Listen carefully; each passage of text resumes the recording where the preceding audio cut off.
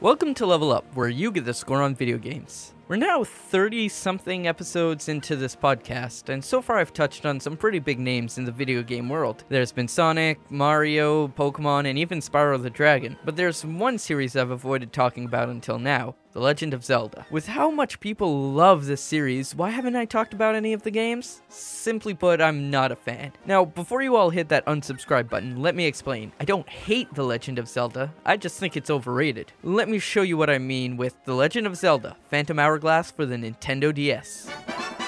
The story for this Zelda title follows directly after the events of Wind Waker. This is one of those rare times that a Zelda game is easily put on the Zelda timeline, but once you play it all the way through, you learn it's a throwaway game, so it could be placed anywhere really. Anyways, still adventuring on the Great Sea, Link and Tetra, this game's Zelda, come across a ghost ship. Tetra jumps right aboard. Though this seems stupid, I do like Tetra over the sit-and-do-nothing Zeldas from the past. Hearing her scream for help, Link tries to jump after her, but then falls short and unconscious. Instead of drowning in the water, Link wakes up to a goddamn fairy, making me wish he did drown. Anyway, he finds out he's lost his ship, all his items are gone, and he's washed up on a strange new island. So he has to start adventuring all over again to save Tetra. And that's pretty much all you need to know to start off. The rest you piece together as you go along as usual.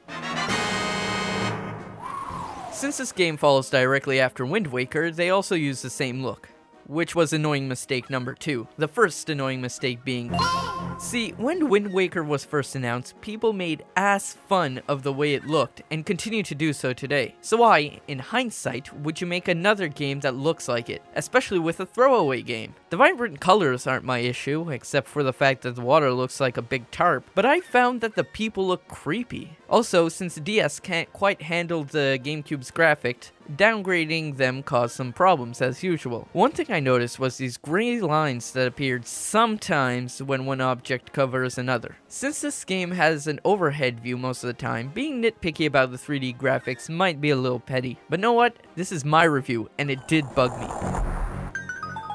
Annoying mistake number 3 are the controls. Since this is the DS, they had the ability to make the entire game playable with the stylus, so that's what they did, and gave you no other option. To attack, you tap on an enemy. To walk around, you move the stylus. To talk to people, you tap on them, etc. This wouldn't be that big of a complaint, except that it's totally unnecessary, and I don't have the option to turn it off. But this is a Zelda game, and what really counts is the exploring. Overworld adventuring is tedious, since once again, you're on a ship traveling the ocean. You draw a line on your map and watch it go. But you can't just leave it because you might get attacked by enemies, which makes the whole sailing experience annoying mistake number 4. The dungeons are pretty good though, if not a little easy, but that's nothing really to complain about. Annoying mistake number 5 comes from the temple which you find the Phantom Hourglass, because you can't just visit it once. You have to do it over and over and over again. Each time you get more sand in your hourglass to go further, and your new items help you to do that, but literally having to do the same stuff again and again like that was irritating.